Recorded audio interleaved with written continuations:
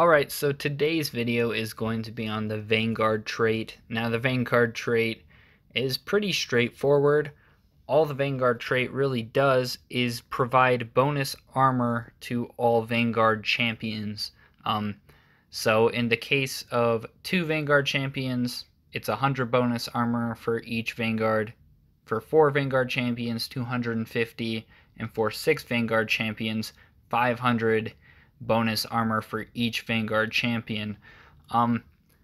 This is kind of a troll build for the most part, just because having this much armor seems kind of ridiculous, but is actually effective if you build it right and have the correct damage carriers you need, because most frequently the biggest problem you will run into trying to run an all Vanguard comp is not having the damage necessary or getting completely obliterated by magical damage. This is why on this team I paired up all my Vanguards with Mystic as well, because Mystic gives me that magical defense bonus, and then having Yumi around for some nice healing.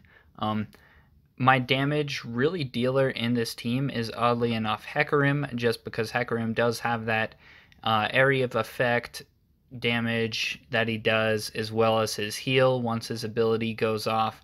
I also equipped him with a Morello and some Fire Cape just for some good area of effect damage and more burning, because really the point of this team is for it to last a long time and deal a lot of damage. This is going to be mostly through just gradually burning the enemy team.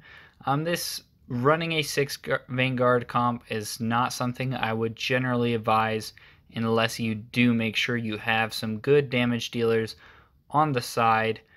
Right now, if I could pick any champion to add to this comp, it would probably be Kayn, just because Kayn does do a lot of damage very quickly and would compensate for the very tanky and slow pace of the rest of my team.